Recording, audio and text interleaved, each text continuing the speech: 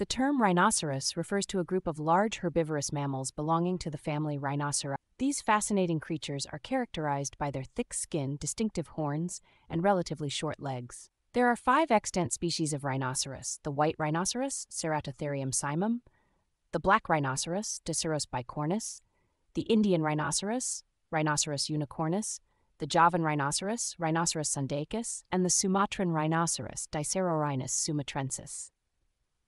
Rhinos have been an integral part of Earth's ecosystems for millions of years, playing a vital role in maintaining the balance of various habitats. They are primarily found in Africa and Asia, inhabiting a range of environments, from savannas and grasslands to tropical forests and swamps. Rhinoceroses are characterized by their massive size, with some species weighing several tons. Their skin is tough and armor-like, offering protection against predators and environmental elements. The skin is often grayish-brown, but it can vary among species. One of the most distinctive features of rhinos is their horns, which are made of keratin, the same protein found in human hair and nails. Despite popular belief, the horn is not bone. Rhinos use their horns for various purposes, including defense, establishing dominance, and digging for water and food. The white rhino is the largest rhino species and is characterized by its wide mouth, adapted for grazing on grasses. Despite its name, it can appear gray or yellowish-brown. There are 2 subspecies, the southern white rhino and the critically endangered northern white rhino. The black rhino is smaller than the white rhino and has a pointed upper lip adapted for browsing on shrubs and trees. Sadly, this species has faced severe population declines due to poaching for its horn, making it critically endangered. Found in parts of India and Nepal, this species has a single horn and a thick fold of skin that gives it the appearance of wearing armor.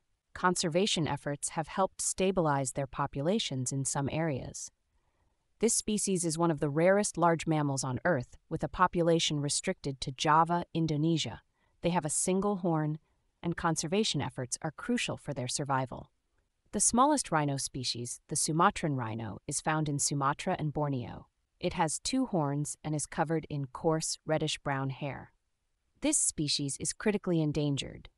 Rhinoceroses are generally solitary animals, with the exception of mothers and their calves.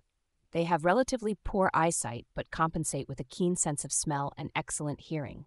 Rhinos are known for their unpredictable behavior and can be aggressive when they feel threatened. They are herbivores, with diets varying depending on the species, including grasses, foliage, and even aquatic vegetation. Their habitat preferences differ among species. For instance, white rhinos prefer grasslands, while black rhinos may inhabit a range of environments from savannas to dense forests. Indian rhinos are often found in swampy areas near rivers, while the Javan and Sumatran rhinos inhabit dense tropical forests. Rhinos face numerous threats, primarily from human activities. The illegal trade in rhino horns, driven by the mistaken belief in their medicinal properties, has led to widespread poaching.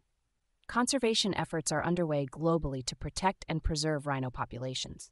These initiatives include anti-poaching measures, habitat restoration, and community-based conservation programs.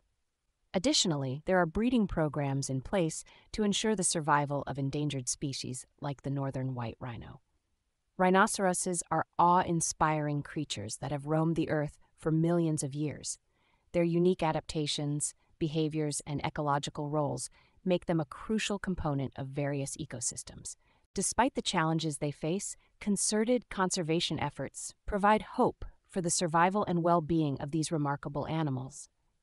Preserving rhinoceros populations not only safeguards a species, but also contributes to the overall health and diversity of our planet's ecosystems. As we continue to learn more about these majestic beings, our responsibility to protect and coexist with them becomes increasingly apparent.